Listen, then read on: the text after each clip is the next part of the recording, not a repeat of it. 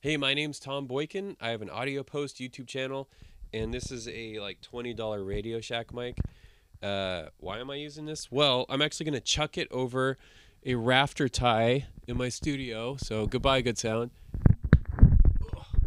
There we go. Yeah, that's probably a good. That's probably a good mic stand there. Why am I throwing a mic in my studio?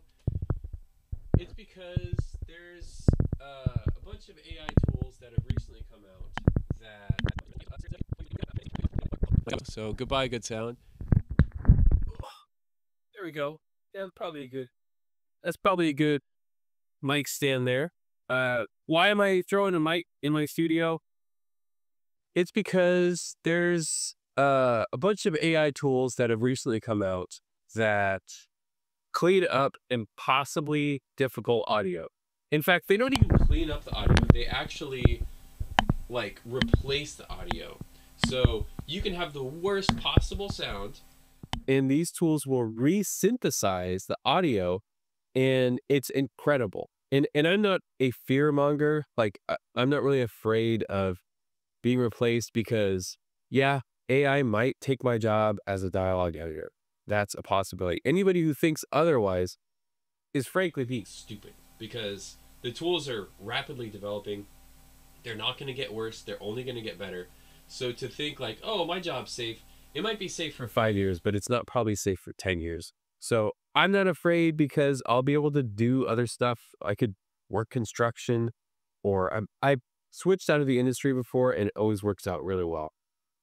But I'm not blind to these tools. I am aware of them. Some of them when I can use them, if I have to use them, or I'm asked to use them, I will use them. I'm not afraid of touching AI. So it is something that just you need to be aware of. And so we're going to check out this audio and see what happens with this $20 mic hanging off my ceiling behind me. It's a dynamic microphone too. It's actually not even an XLR microphone. It's a TS connection. It's a 1/4 inch connection that I plug into guitar amps sometimes. So we're going to see what Adobe Enhance can do to this. And if the result doesn't make you a little bit afraid of your career as a dialogue editor, maybe getting flushed down the drain, then it really should, because these tools are honestly pretty amazing, especially for the price. So we'll check it out. So now you're hearing me back on a regular microphone, and it's 6 inches from my face. All I have to do is drag and drop this terrible audio 4 into podcast.adobe.com/en/enhance. Takes a while to process the file. Then I'll download it and bring it back into my DAW, give it a quick listen, and probably be pretty happy with the result. A couple of gotchas or caveats with this. These tools that resynthesize the audio don't always get it right. So you're still a little bit at the whim of the source material, but they're pretty dang good. And you can even align and mix them with the original audio if you need to combine the raw with the cleaned up. So it looks like it's done. Let's go ahead and download this to our AI shit folder. And now I'm going to bring it into here, Pro Tools, and we're going to see what this sound like. Looks like it got this stuff pretty well. Oh, yeah, you guys can hear this. Like $20 Radio Shack mic. Why am I using this? Well, I'm actually going to chuck it over a rafter tie in my studio. So goodbye, good sound. There we go. Yeah, that's probably a good mic stand there. Why am I throwing a mic in my studio? It's because there's a bunch of AI tools that have recently come out that clean up impossibly difficult audio.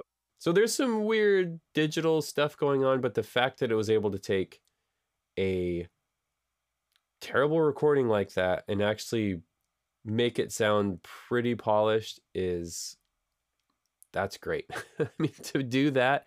So think of what this technology is going to be able to do in 5 years, because we're at the front edge of it. This is the leading edge of stuff. it's pretty impressive. So don't sleep on this stuff. Don't be afraid of it.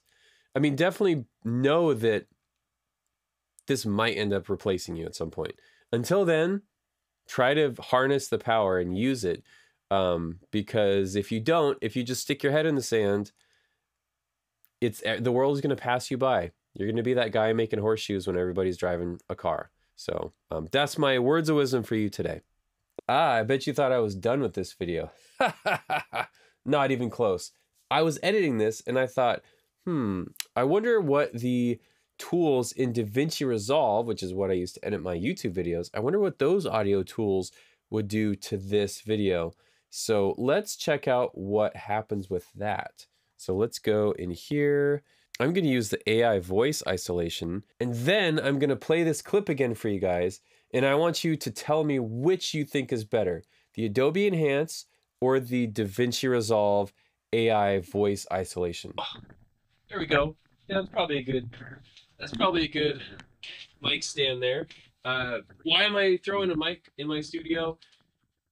It's because there's a bunch of AI tools that have recently come out that clean up impossibly difficult audio. In fact, they don't even clean up the audio. They actually like replace the audio. So you can have the worst possible sound, and these tools will re-synthesize the audio, and it's incredible. And I'm not a fear monger. Like, I'm not really afraid of being replaced because, yeah, AI might take my job as a dialogue editor. That's a possibility. Anybody who thinks otherwise is frankly being stupid, because the tools are rapidly developing. They're not going to get worse. They're only going to get better. So to think like, oh, my job's safe, it might be safe for 5 years, but it's not probably safe for 10 years. So I'm not afraid because I'll be able to do other stuff. I could work construction, or I've switched out of the industry before and it always works out really well. But I'm not blind to these tools. I am aware of them. Some of them, when I can use them, if I have to use them, or I'm asked to use them, I will use them. I'm not afraid of touching AI. So it is something that just you need to be aware of. And so we're going to check out this audio and see what happens with this $20 mic hanging off my ceiling behind me. It's a dynamic microphone too. It's actually not even an XLR microphone. It's a TS connection. It's a 1/4-inch connection that I plug into guitar amps sometimes. So we're going to see what Adobe Enhance can do to this. And if the result doesn't make you a little bit afraid of your career as a dialogue editor, maybe getting flushed down the drain, then it really should, because these tools are honestly pretty amazing, especially for the price. So we'll check it out. If you've made it this far in the video, congratulations. Now it's my turn to ask you for something, some kind of call to action, which I would say call to action would be, let me know in the comments which you think sounds better, the Adobe Enhance from Adobe, or the DaVinci Resolve AI voice isolation, or if you like the crappy $20 microphone sound better than both of those, let me know. So let's have a quick vote. Original audio, Adobe or DaVinci, and we'll see which one wins in the comments below. Thank you guys for watching. See you next time.